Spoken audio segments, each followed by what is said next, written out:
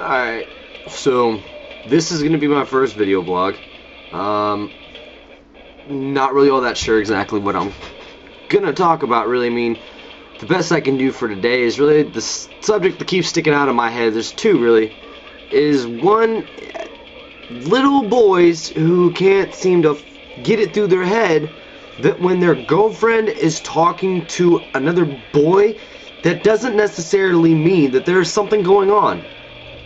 I mean, for instance, the other day I was out in public. I was at a skating rink where my dad was playing hockey, and I have a friend there, and she was talking to me while her boyfriend was playing hockey with my dad. And I guess that just because she was talking to me, that instantly made it that she was screwing around with me, doing stuff behind his back. And I find it hilarious because the only thing that this man has to fuel his fire against me is the fact that I had sent her a text message saying that I was jealous of him. Why? Because he is in a relationship with a beautiful girl who actually loves him for him and hasn't screwed him over, which is what's happened to me before in the past. Now, the ironic part is when he freaked out the other night, he freaked out while I was talking to her about my divorce, getting advice and, just venting. But that turned into, I guess, in his eyes, we were fucking in the bathroom. That's one of the things that he came at her with. And within his young age and arrogance, he decided that since I was talking to her, that, like I said, that we were fucking in the bathroom, which is hilarious because it's in a public place. Like, we could go into either one's bathroom without getting noticed. Second, what made it even worse is when she confronted him about the entire situation, he left her ass at a gas station in my town when they live in a complete other town. The walk from here to there would have probably been at least a good 5-hour walk or so. I mean, it was a stretch, and that just it made me livid.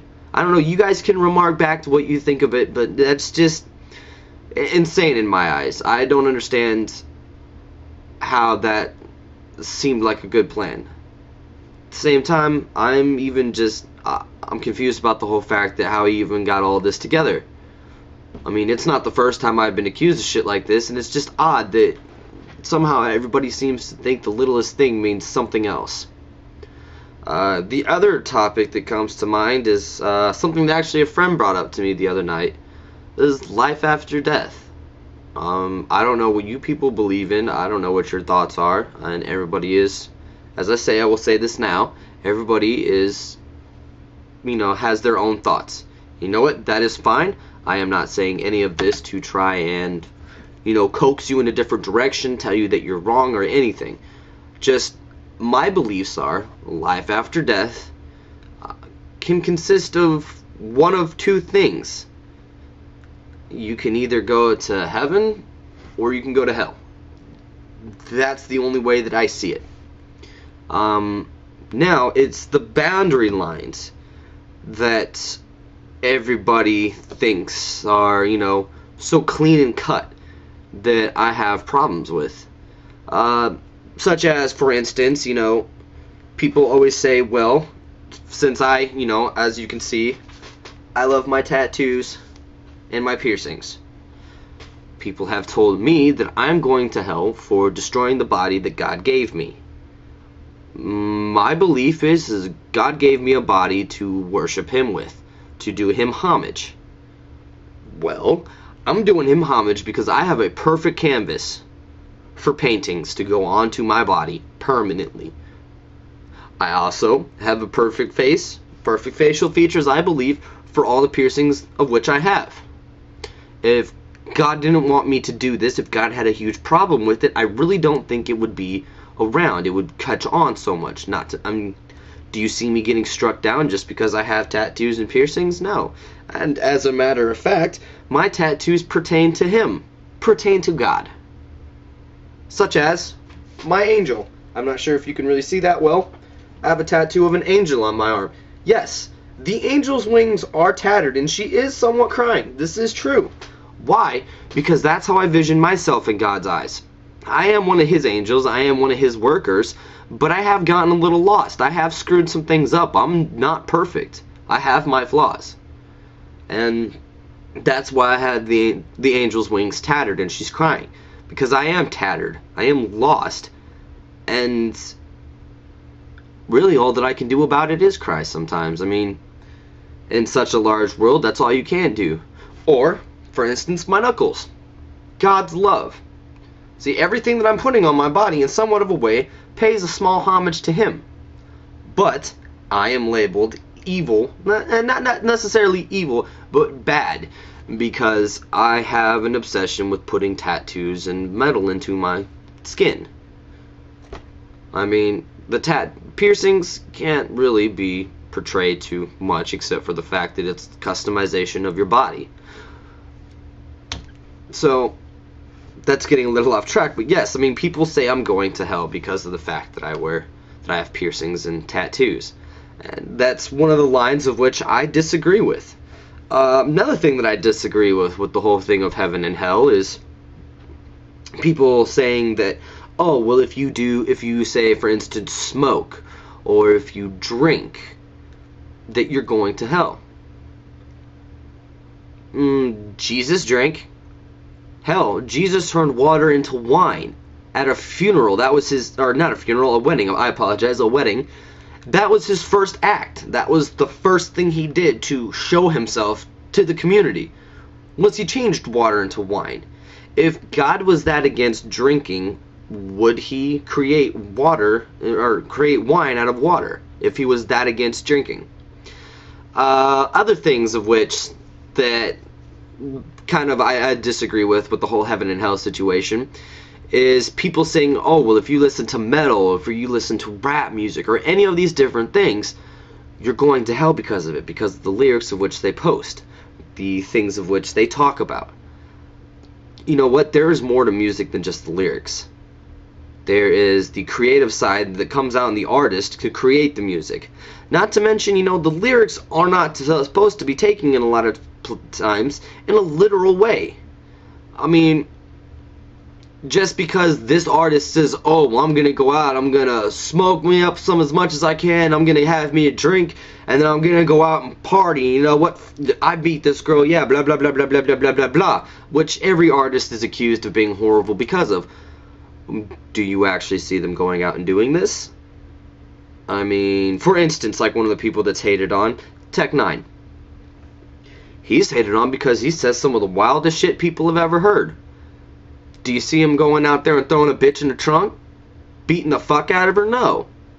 Or metal music. You know, people write it down off as wrong because in metal music, what they like to talk about, you know, death, destruction, da-da-da-da-da.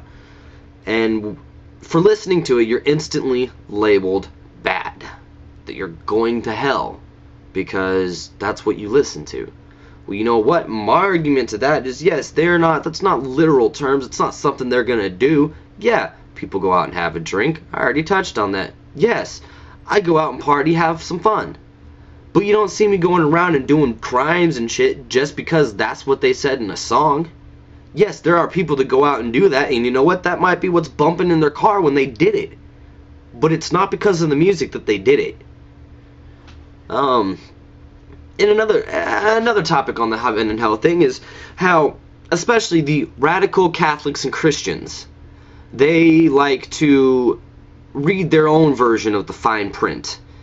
And their translation of the way that the Bible is supposed to be read gets thrown so epically out of proportion that it's ridiculous. For instance, there was a lady that called into a radio station and freaked out because of a song that was playing. And when the radio DJ turned around, he said, well, I will pray for you. Will you pray for me? The woman immediately said, no, you are going to hell for listening to this. Now, correct me if I'm wrong. I mean, I do have a horrible memory. But part of the Catholic Christian faith is that if you repent, you ask for God's forgiveness, you will be saved, is it not? So, to who and from who were you given the power to say that just because I do a certain thing or listen to a certain thing, that I am going to hell. You or nobody else has the right to damn me out of their own perspective. No one. And for those of you who do damn me and everybody else who is like me because of those things, I am sorry that you feel that way. I forgive you for the words that you have said and for the things that you will most likely say. But at the same time, you are no friend of mine. Please do not come around me. I have nothing to do with you. And if you come around me talking that bullshit, shit's gonna happen. I mean, but I find it awesome how these people who claim to be people of God are so judgmental, so, what's a good word for it? Just hurtful, cruel with the things that they say and do just because you're not following that fine line that they have dictated. And it's not even the words of God. It's not the words of Christ. It's what they are perceiving it as. They have taken the entire concept and twisted and contorted it into their own thing, so far to the point where the whole meaning behind it is lost. There is a meaning behind redemption. It's called redemption for a reason. Yes, you did something wrong, but you are trying to be redeemed. You are asking for forgiveness. That's the whole point behind it, which also brings in the whole point of purgatory. Purgatory is the place where you are supposed to go to pay for your sins after death. Yes, it is long, it is excruciating, it is almost unbearable, except for the fact of the knowledge that you know once you get through this, you are going to heaven. And that seems to be a large point that a lot of people have overlooked. I mean, these radicals, they come at you and they say all these different things when it is said in the Bible, first to remove the speck from your friend's eye, you must remove the log from your own eye. It seems to be nowadays that is actually an understatement. Anymore, it's to remove the speck from your friend's eye, you must remove the entire fucking city that's blocking your eye. Because some of these people, they just come out of nowhere with the most insane shit. And they expect you to accept it. I mean, these radical Catholics and Christians, they shove God so far down your throat that it's almost as if it has a Beelzebub temptator right behind it. I mean, when you take that so far to a level that there is no God behind those words anymore, there is no religious intent anymore, it turns more into an evil than a good. I mean, when you push it so far, you're going to end up turning more people away from it than you are turning people into it. When you try and force something down somebody's throat, you're not helping that person to convert. What you're doing is damaging that person's belief in God and what little faith they did have. You're killing it. You can lead a horse to water, but you cannot make them drink. And that seems to be something that people forget. You cannot force anything upon somebody. You can't force your belief in heaven and hell on somebody. All you can do is explain your thoughts on it.